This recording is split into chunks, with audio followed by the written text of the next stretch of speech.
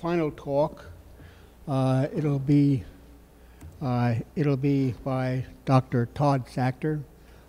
Todd, of course, is one of our own from downstate. He's really done extraordinary research in every way. His primary appointment is in physiology, and he got a secondary appointment in neurology, and he is a full-fledged neurologist. We're all proud, our neurologists are proud to say here, anyway. He's really done extraordinary research in every way. He's been steadily funded with several grants continuously over the last 20-25 years, he's really been the leader, I think, in areas of the research that he's doing. So it's a great pleasure for me and for all of us here at Downstate, and a great honor for all of us here at Downstate to introduce him.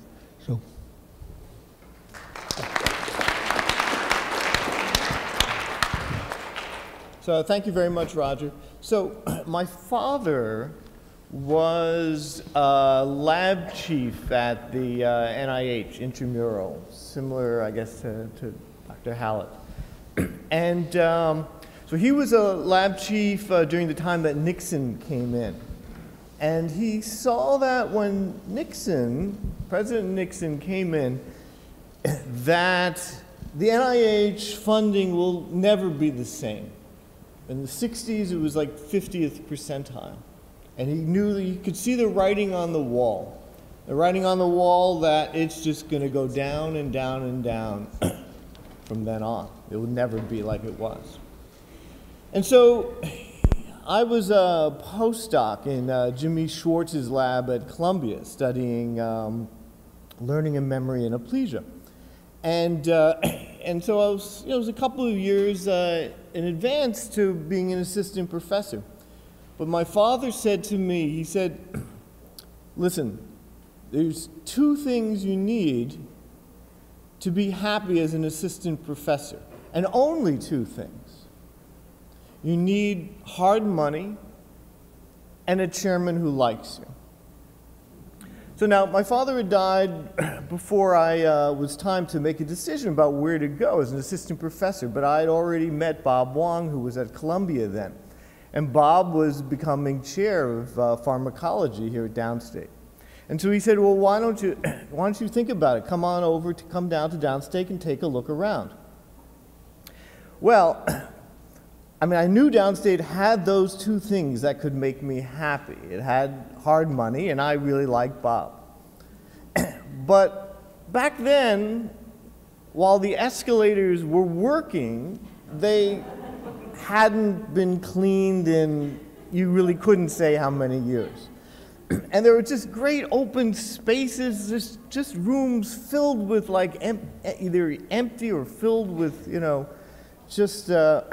it was really quite a state. I was shocked first time I saw it. But I remembered my father's words.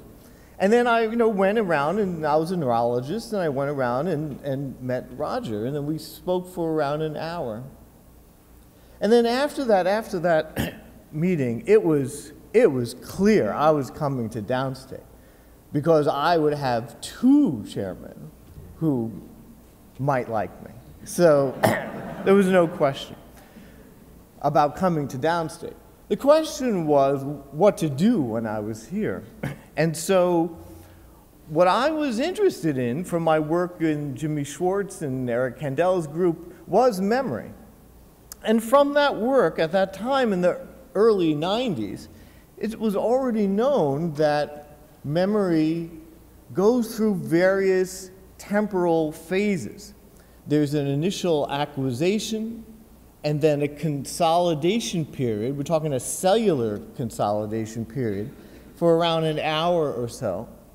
And then that information that's acquired in short-term memory becomes consolidated into a long-term memory store that can last for many hours, days, weeks, even, of course, for humans, for decades.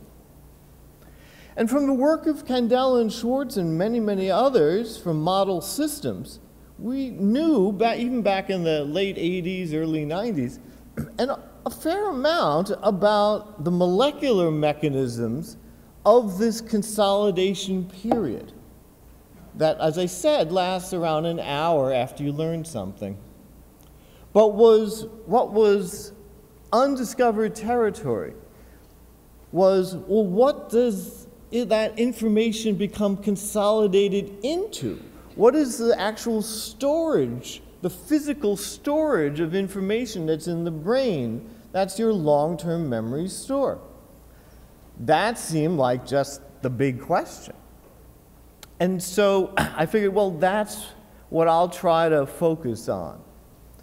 And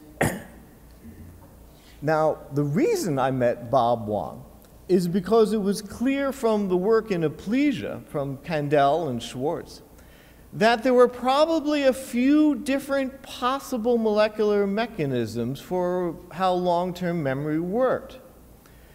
I didn't think there was going to be 1,000, and I didn't think there was going to be one. There might be a few. So how do you know which is the one that was going to be most relevant for mammalian systems and people? And so at that time in the early 90s, basically, in a sense, Aplysia was successful. It had shown and convinced most neuroscientists that the changes in synaptic transmission, particularly a strengthening of synaptic connections between neurons within a network, was the likely physical substrate for a long-term memory trace. And therefore, we could then look and just make that assumption and then look directly at those synaptic connections and how they might become stronger and try to understand the underlying molecular mechanisms that keep those synapses stronger. So it was Bob Wong who was at that time the only person at Columbia doing hippocampal slice. And so I went over to Bob and I said, well, could you teach me LTP? And he said, well, okay, well, but I'm going to Downstate. All right, fine, I'll go with you. So basically, the synapse that I'm going to be talking about today is in the hippocampus. This is a hippocampal slice from a rat. And a part of the hippocampus called the CA3 region, the pyramidal cells send out axons that then synapse onto the dendrites of pyramidal cells in CA1. And we're going to use that simply as a model system, as hundreds and hundreds of labs around the world do. And then this is the phenomenon that back in the 90s was, again, hundreds and hundreds of labs all around the world were focusing on trying to figure out. It's called long-term potentiation, LTP. So here's what LTP is. So this is from the very first paper on LTP from Tim Bliss and Terj Lomo. And basically, if you give a little electric shock and stimulate those axons, and then record postsynaptically, if you give that little electric shock at a relatively low test stimulation rate, say once every 15 seconds, well, then the response to that little single electric shock that you give is very stable. But if now in 1 second, where that arrow is, you give 100 of those little electric shocks, and then after that second go back to the every 15-second test stimulation rate, something happened during that 1 second to cause an increase in the strength of the synaptic connection. And that increase is persistent, going on for hours and hours and hours. In fact, later it was shown in vivo is going on for weeks to months. And so, as I said, this seemed to be such an attractive possible mechanism for how long-term memory might be figured out. We had hundreds of labs trying to figure this out. Particularly in my focus on what is the machinery that keeps LTP going. But by the end of the 90s, when you had all these groups working on LTP, it became clear to most people that this was not going to be figured out very quickly. In fact, it would seem just as complicated as trying to figure out long-term memory in behaving animals. And that's because by the end of the 90s, there were already over 100 signaling molecules that had been implicated in LTP. And like long-term memory, there seemed to be a transition between an early short-term form of LTP and a long-term persistent form. And as Kandel and Schwartz and others had shown in model systems, that transition from the short to the long required new gene expression, the synthesis of new proteins. Well, when people looked at what the genes that were changing, over 14% of the genome changed during LTP. So by the mid-2000s, pretty much all laboratories had kind of just sort of given up on the idea of finding an underlying, simple, understandable molecular mechanism for how LTP could be persistent. But the thing is, what most people didn't appreciate is while there are over 100 signaling molecules that are implicated in LTP, in a sense, they're all implicated in the same way. They're all doing induction of LTP, but they're not, in a strict sense, involved in the maintenance of LTP. Well, what do I mean by that? Well, as I said, I was working on in Aplysia, I was working on a form of protein kinase called protein kinase C. And Kandel and Schwartz had shown, and Kandel won the Nobel Prize, for showing that the one particular protein kinase, the cyclic AMP-dependent kinase, was important for short-term memory. So it was Jimmy, my mentor, who had the hypothesis that, well, maybe long-term memory could be a transformation of that kinase into a persistently active form. And that was actually a popular idea back in the late 80s and early 90s. But here was an experiment that illustrates the difference between induction and maintenance that threw a wet blanket on that concept. So here's LTP in a slice. Test stimulation, very stable. Now if you add to the bath of the slice a drug called staurosporin. So staurosporin is a very general protein kinase inhibitor. In a typical mammalian genome, there are 500 or so kinases, and staurosporin inhibits around 80% of them. And it inhibits, as I mentioned, PKA, the cyclic AMP-dependent kinase, and CAMK2, and tyrosine kinases, and most forms of PKC. So if you shut down hundreds of kinases all at once, and then give that tetanus, that 100 hertz stimulation in 1 second, you actually still get some potentiation, but then it goes away. So at least some kinases are important for LTP. But the key experiment was this. If you simply wait an hour and then add staurosporin to the bath, it does absolutely nothing to the maintenance of LTP. So this experiment that was done around in the 90s, basically, as I said, made most people think that Jimmy's notion of a persistently active kinase being important for long-term potentiation, for maintaining that strengthening, that most people just said, yeah, forget that. We got to look, it's too simple a hypothesis. But I was interested in a particular group of kinases called protein kinase C.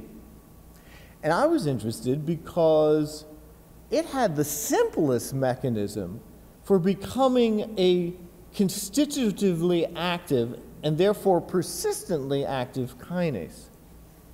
So schematically, here's protein kinase C.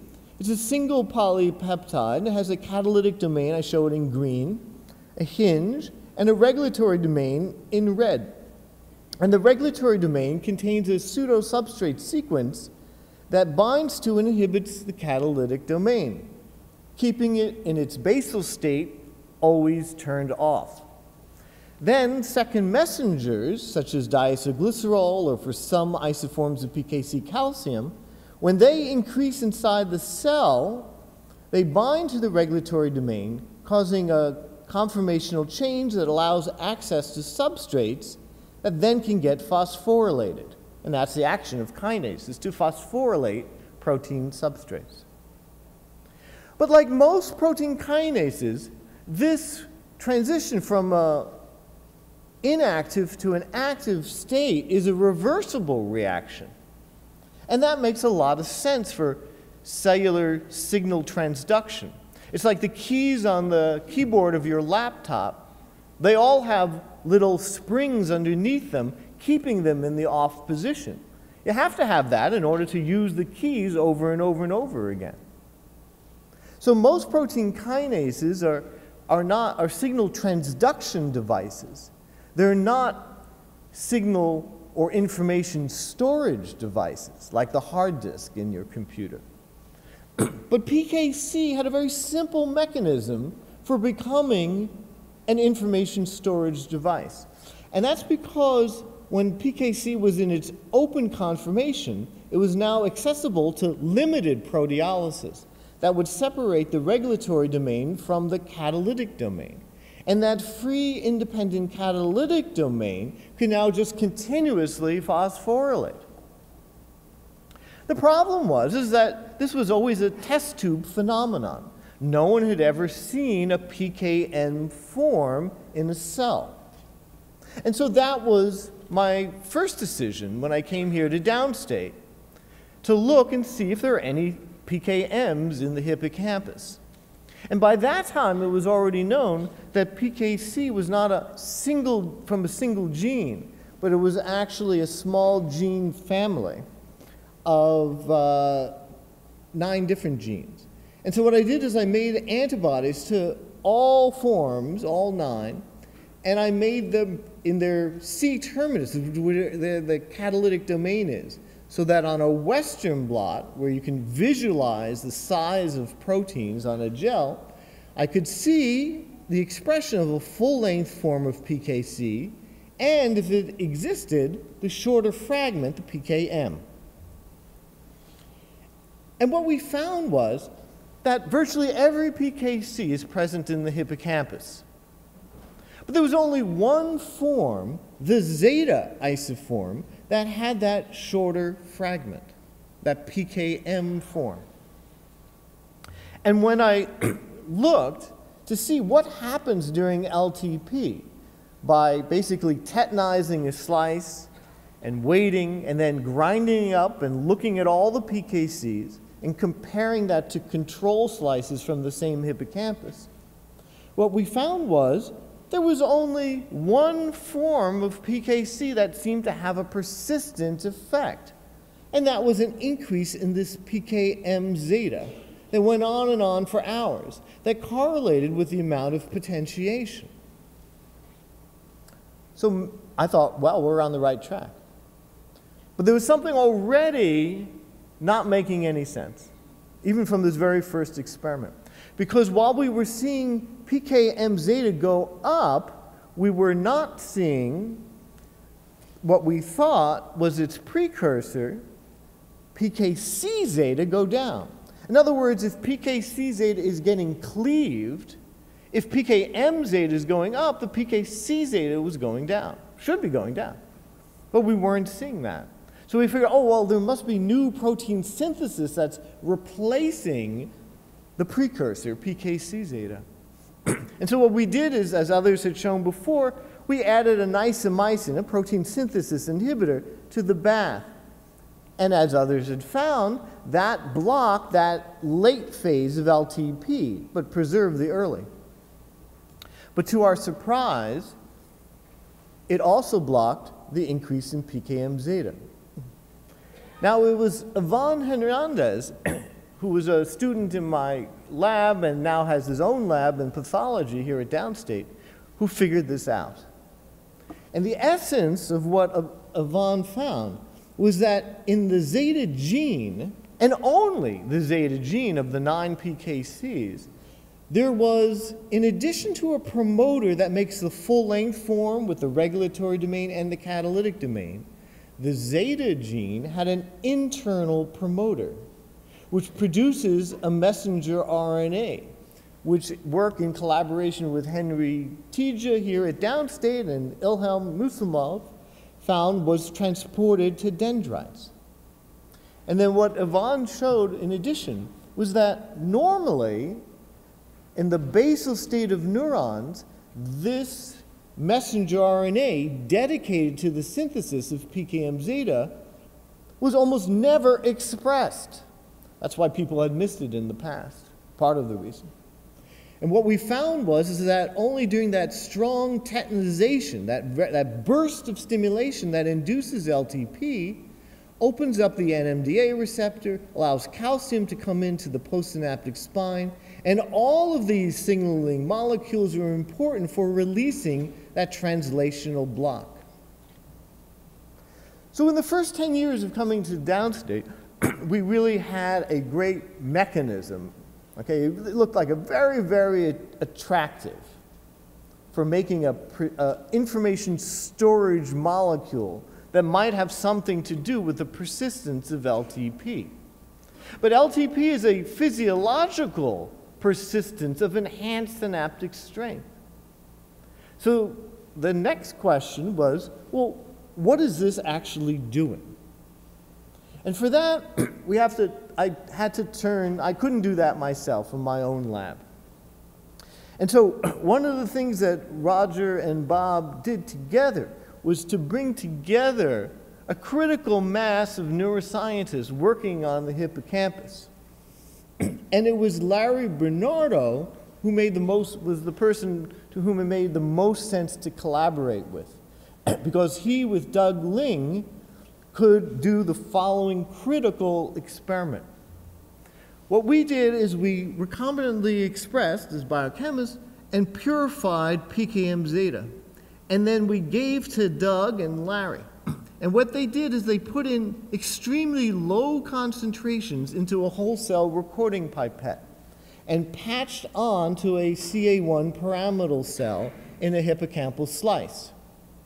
And they're giving only now, to record synaptic transmission, only that test stimulation, not the tetanus. But you don't need the tetanus, because as PKMZeta comes out of the pipette, dialyzing into the cell, it causes a huge increase in synaptic transmission. On average, a doubling of synaptic transmission. And at 1 to 3 nanomolar, this is by far the most potent potentiating substance known. So PKMZeta by itself was sufficient within a synapse to cause synaptic potentiation. But was it necessary for maintaining synaptic potentiation? Well, here's that experiment that I started with, the staurosporin. Blocks induction, but not maintenance. But the devil's in the details, because I said, well, yeah, it inhibits 80% of kinases, but PKMZeta is one of those that are not inhibited. But there are 2 known agents that do inhibit PKMZeta potently. One is a plant toxin called scelerythrin.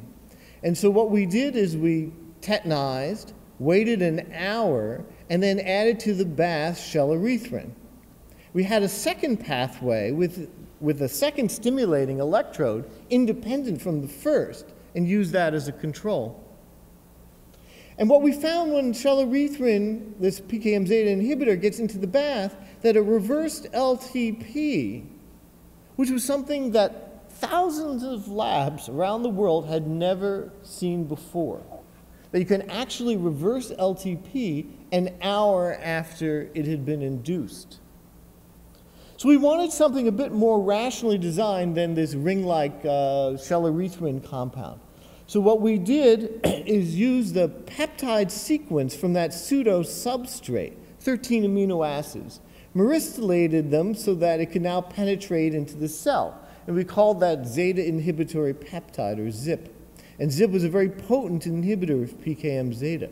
And ZIP did what scelerythrin did, but nothing in the world had ever previously been shown to do. which is to reverse LTP 1 hour after it had been induced.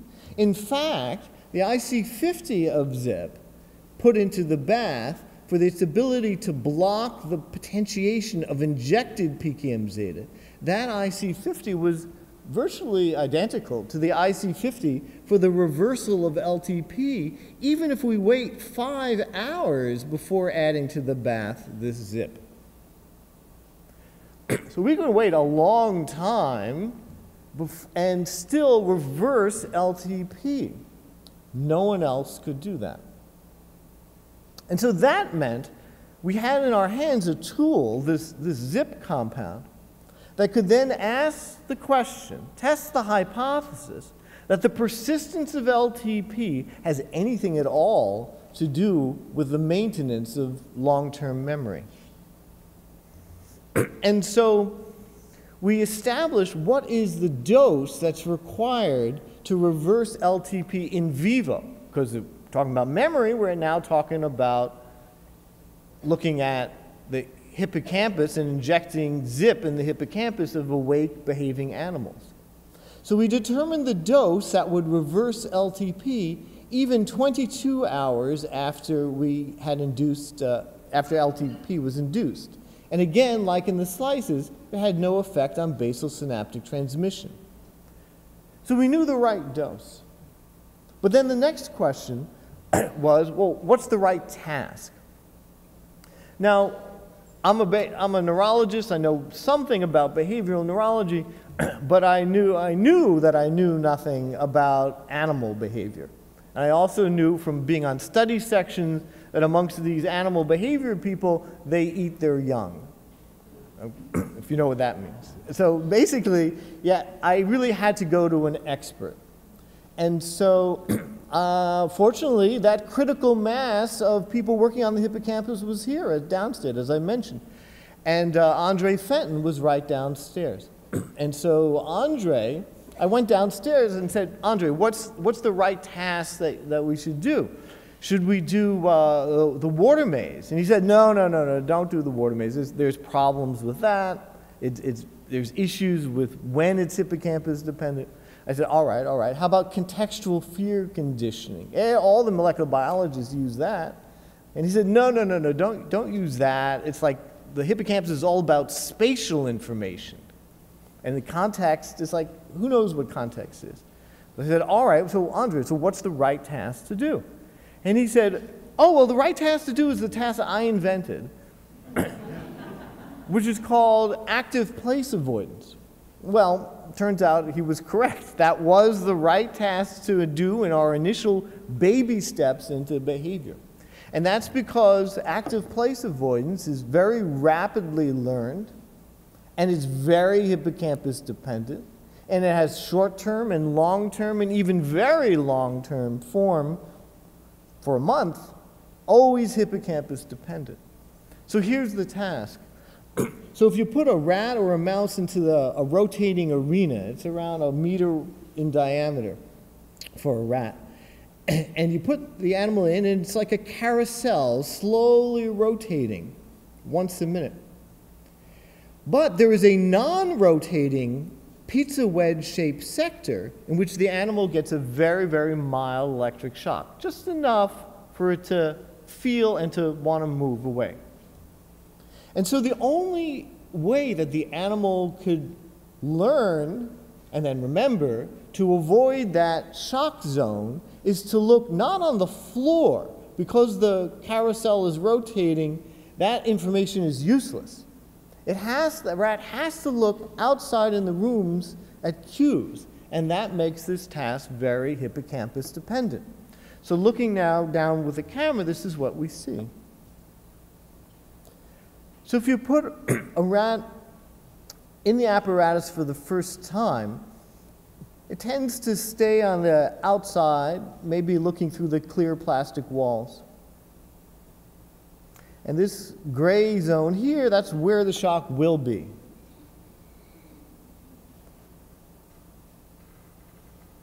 So if you put the rat in and then turn the shock on for 10 minutes, and then take the animal out for 10 minutes, put it in its home cage, and repeat that 8 times in a row, So by 2.5 hours, the animal has learned to avoid the shock. Again, I'm just painting in the video that it's red. The information that's on the floor is useless. The animal has to look at cues in the whole room to avoid. So the experiment is this. We take the animal and train it just rapidly, just like an LTP, wait 22 hours and inject saline into both hippocampi as a control and put the animal 2 hours back into the apparatus. The shock is off. Now the memory is not perfect, but the animal clearly remembers to avoid that shock zone. Then we take other animals, train them, wait 22 hours, and inject ZIP, that inhibitor of PKMZeta. And 2 hours later, put the animal back in.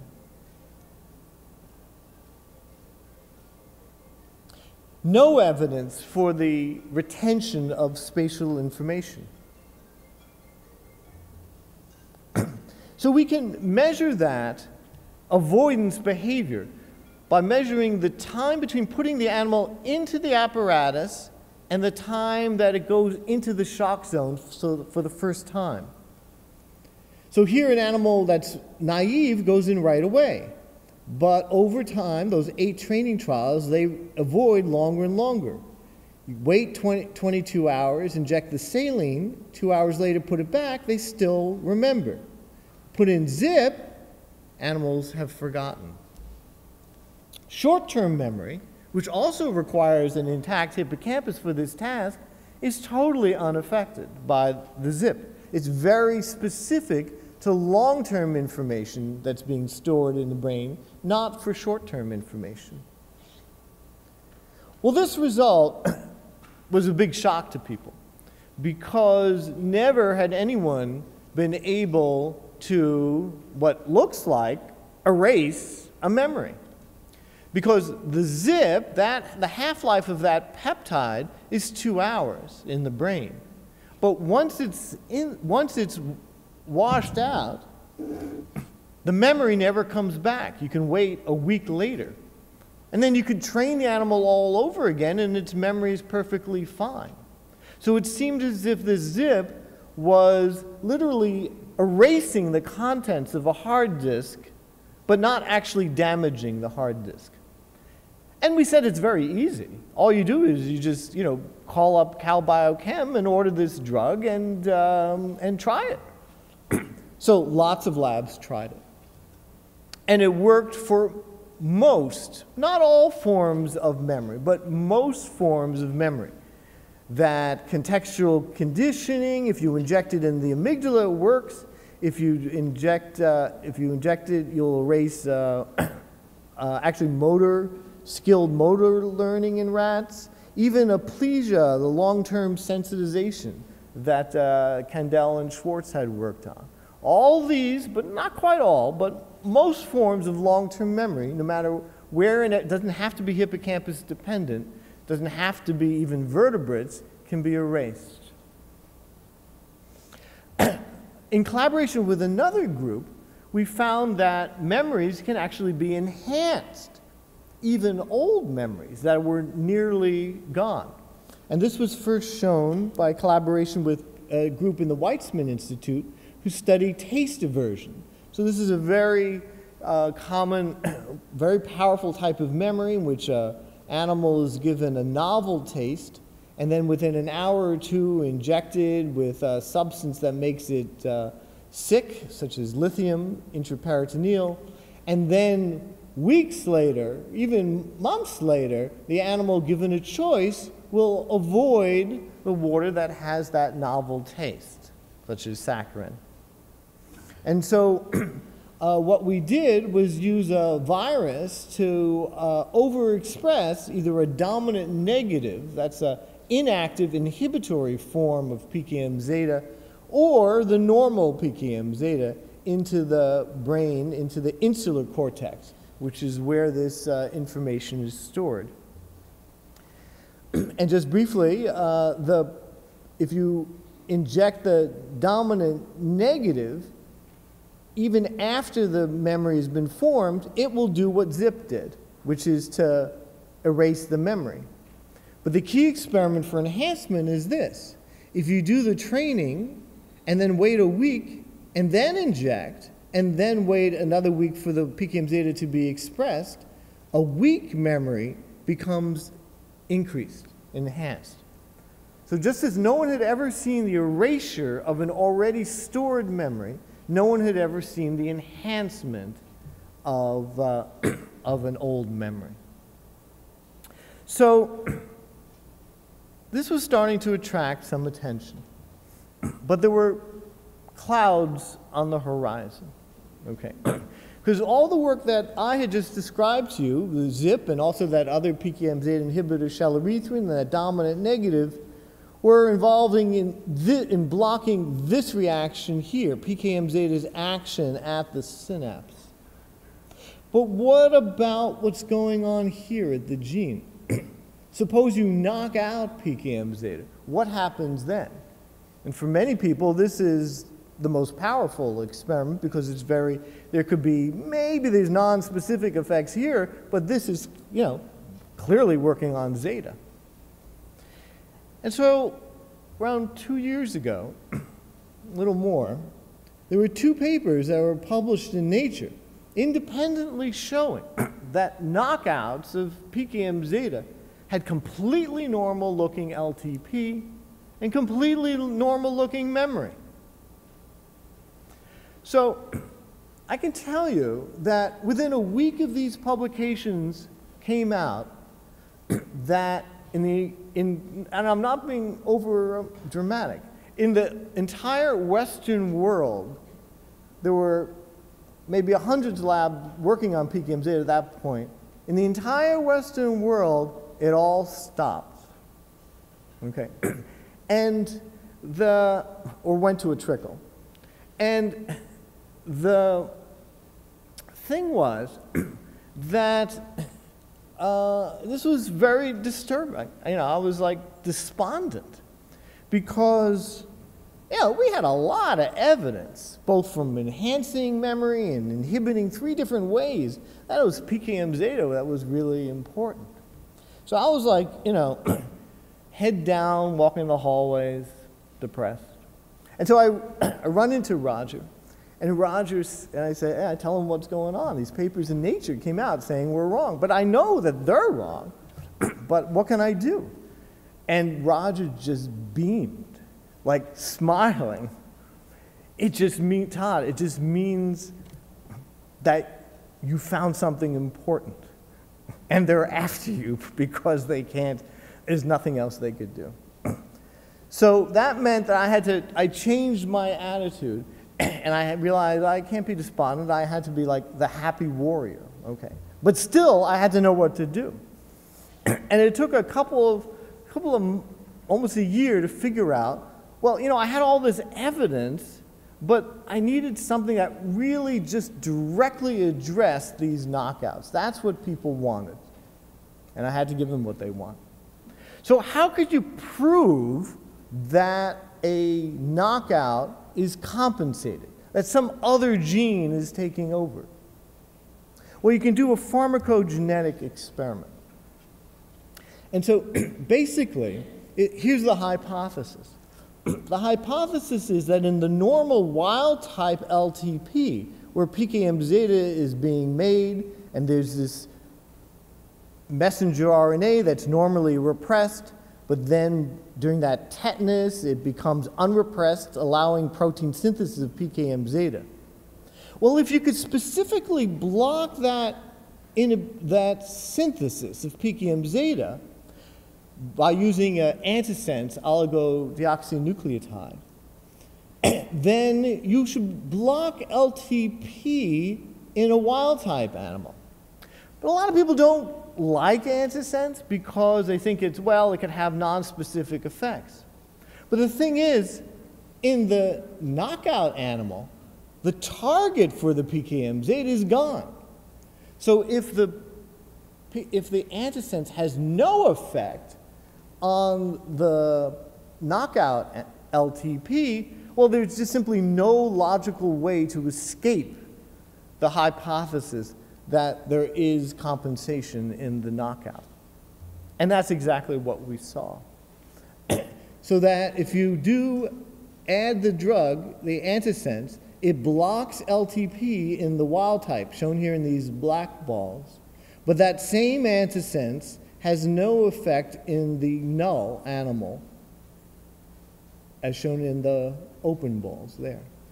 So it was very clear from this experiment that there had to be compensation. There had to be some other gene. But as I was giving lectures to people and different institutions, everyone asked the same question.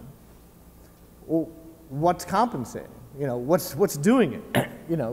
Cognitively, everyone had to know. Well, there was to figure out what that was, we have to look at the evolutionary history of PKMZeta. And so PKMZeta is one of two atypical PKCs. That's the class. And the atypical PKC split off from the other PKCs 1 billion years ago in single-cell eukaryotes. And then there was a single atypical PKC for around 500 million years. And then in the Cambrian period, during the Cambrian explosion, when you had all these different phyla getting made, there was a gene duplication. And from a single atypical PKC, there were two. And from the extant record of animals whose genomes we can sequence now, who are still around, we know that PKMZeta was made just right at that moment in evolutionary time when this gene duplication took place. But the other gene, the other one, was still always around in vertebrates. It's called iota lambda. And so that was the most likely one. And so what we did was look to see in LTP what happens to PKMZeta and iota lambda. So here's that experiment that I started with way back in the 90s, maybe the first experiment I showed you. And we reproduced it in mouse decades later. If you look 3 hours after LTP, PKMZeta is up. Now, iota lambda, that's up transiently in the normal wild-type LTP at 30 minutes after the tetanus, but by 3 hours, it's back down, shown here with two different antibodies in the blue. But in the knockout, of course, there's no PKMZeta. But instead, iota lambda, the most closely related gene product, becomes persistent. So I go around, I give lectures, and I tell people about that. And it's like, oh, that's really great, that's really great. But there was one nagging thing. Well, how do you really know that that's actually doing anything? Okay, you got a biochemical compensation, but we care about function. So fortunately, there's an iota lambda specific inhibitor that blocks iota lambda and not zeta. And so we did the experiment in which we added to the bath, again, that classic experiment like we did earlier, but now add an iota lambda inhibitor. And that reversed LTP, but only in the knockout, not in the wild type. And yet, while the drug's around, even though it seems to have absolutely no effect, in a second pathway, if you try to get LTP, you can't. So it's iota lambda in the wild type is important for induction, not maintenance. In the knockout, it becomes a maintenance molecule. The same thing is true for behavior. I'll just say very briefly that basically the antisense to block the synthesis of PKMZeta, it only works in the knockout, not in the sorry, the antisense only works in the wild type, not in the knockout. So is there any difference between the knockout and the wild type? I mean, here's the thing. I mean, these were separate genes for 500 million years. And PKMZeta is always around. It's only expressed in the brain. So there's probably some evolutionary reason for why there's always a PKMZeta, and iota lambda never takes over this maintenance function, which we showed it could. So there has to be something better about PKMZeta. And so what we did is we went back to the active place avoidance, and just did it slower. That is to say, with just giving it less training. If you give it less training, it takes many days for the memory to accrue. And then that revealed a clear difference between the wild type, which learned perfectly, and the knockout, which learned only half as well. And we did another type of behavior, just in time, in which we made, where we put toys in blocks, in different contexts, more and more difficult. And so, for example, if you put 2 blocks and train an animal in a context, and then move one of them, pretty simple kind of task, both the wild type and the PKMZeta knockout do very well. If you take 4 blocks and make the animal very familiar with this environment, and put 2 totally new blocks in there, the knockouts also get that. But if you put in 4 blocks and simply rearrange where they are, which is a particularly difficult task, the knockouts just simply have no memory for that at all. So the more complicated the task, this compensatory mechanism breaks down. And as far as the animals are going, they're probably eaten, in terms of evolutionary thinking. So as I said, most research on PKMZeta went to a trickle, but as I said, that was the Western world. And there's an Eastern world. And a couple of months ago, I got an email from a group in Nanjing who use a totally independent technique called shRNA to knock down PKMZeta, and they inform me that we're right, basically. PKMZeta blocks the late phase of LTP and also can erase memory. So it's not, so basically, it all seems to fit. And so lastly, I'm going to finish up with, if we could erase memories and enhance memories, can we actually trace a memory for a long period of time in the brain? Because as I said, you can wait even a month and add the drug ZIP, and the memory will be erased in the hippocampus. So can you see the PKMZeta? So here we use the knockout mouse to show that antibodies to PKMZeta are very specific. And so here's a control, and here's a trained animal. And this is a day after training, and we look here at the hippocampus. And even a day after the training, you can see increases in PKMZeta. Here in the hippocampus and CA1 region, overlying cortex, not so much in the thalamus. In fact, even a month later, it's that same pattern.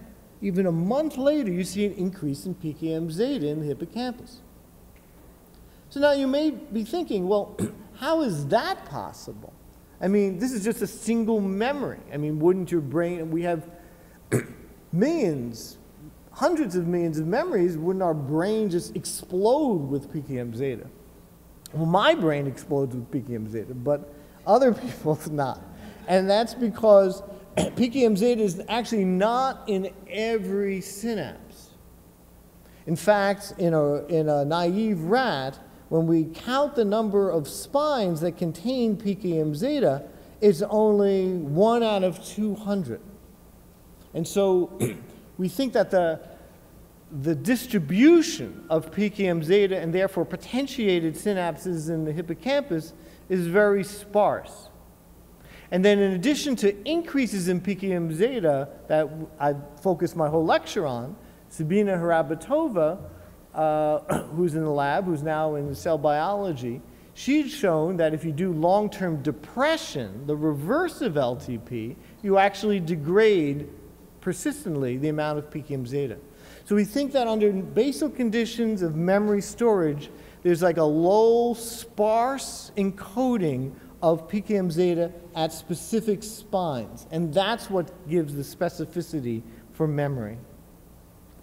And second to last slide, I'll mention that many other groups had started working on PKMZeta in central neuropathic pain, in addictions, in post-traumatic stress, and with Sue Mira and Charles Shao and John Crary, who's now at Sinai, we were also showing that PKMZeta becomes aggregated in inclusion bodies in CA1 pyramidal cells of Alzheimer's disease patients. And so let me conclude by saying that PKMZeta is a persistently active isoform of atypical PKC synthesized during LTP and learning. The persistent activity of atypical PKC maintains late LTP. And it also maintains many forms of long-term memory, including spatial memory in the hippocampus, fear-motivated memory in amygdala, didn't have time to show you that, reward-motivated memories in nucleus accumbens, habit memories in striatum, elementary associative and skilled motor memories in neocortex. And the persistent action of the other atypical, iota lambda, acts as a backup maintenance mechanism in the PKMZeta knockout. And so one conclusion of this lecture is that PKMZeta is a leading candidate for a component of the molecular mechanism of long-term memory storage. And the other conclusion of this lecture is now I know what it's like, what the qualities are of an ideal chair. So the ideal chair sets you up and lets you do what gives you the freedom to what you want to do.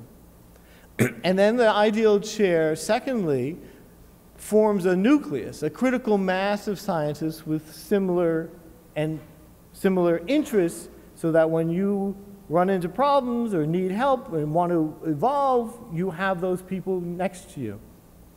And then third, and for me, in a sense, just as important, when times are tough, they've got your back.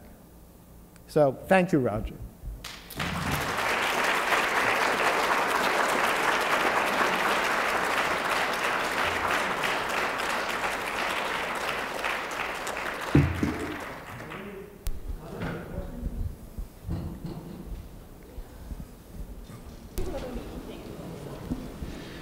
Very interesting talk and clearly important, but I'm still a little puzzled by why don't you block all memories when you are blocking this particular molecule? It would seem if it is responsible for maintaining all of LTP, it shouldn't just block that one memory that you've studied, but should block everything that has been learned. That's correct. It does. Presumably. I mean, we don't test everything, but it erases multiple memories. That's absolutely right. And so the second question then is, does there come a time when it's no longer necessary? If you go back to actually, I think the first slide that Paolo showed, the sort of sense that we have about memories is that for a while it is maintained in a sense molecularly with molecules like this, but eventually there will be anatomical changes, synaptic sprouting, new synapses and things of that sort, which would change a long-term potentiation type effect into an anatomical effect. Might that happen sometime down the road? How long have you checked it beyond 1 month? I mean, 1 month is a very long time, but if you take a memory that's been in place for 2 years, 5 years, would you be able to block it, or would that have then converted into an anatomical change? Okay, so for rodents, the longest the oldest memory that's been erased, that's been looked at, is 3 months, and that's a neocortical memory, that conditioned taste aversion. As I said, the oldest in the hippocampus is 1 month, and no one's looked longer than that. But to get to the issue of will it ever be transformed from a molecular into a purely structural, well, let me point this out. So as I mentioned, Aplysia, where this question can actually be studied because you can see the structural changes. And as I mentioned, these inhibitors of PKMZeta, they erase long-term sensitization in Aplysia. And what they're seeing is that when you erase a long-term memory in Aplysia, the anatomical changes go away. It gets more detailed. There's always even though it looks static, the anatomical changes, they're actually quite dynamic. So it's what PKMZeta seems to be doing is maintaining the increased population of synaptic connections, even though those synaptic connections have some turnover. So it's all, we have to rethink of our assumptions of what is the maintenance. Let me add something else. PKMZeta itself, as shown by that last group from China, if you inject a shRNA over that month, the PKMZeta levels go down. Well, that means that there's turnover of PKMZeta, at least in the hippocampus. And so the question then becomes, well, maybe PKMZeta is really not the maintenance, and maybe there's something else. Maybe those epigenetic changes that are PKMZeta interacting in the nucleus and then having, changing the cell, as Yvonne Hernandez has recently shown. So it could be more complex. But I think the point is that we have the first opening into what the maintenance mechanism of long-term memory is.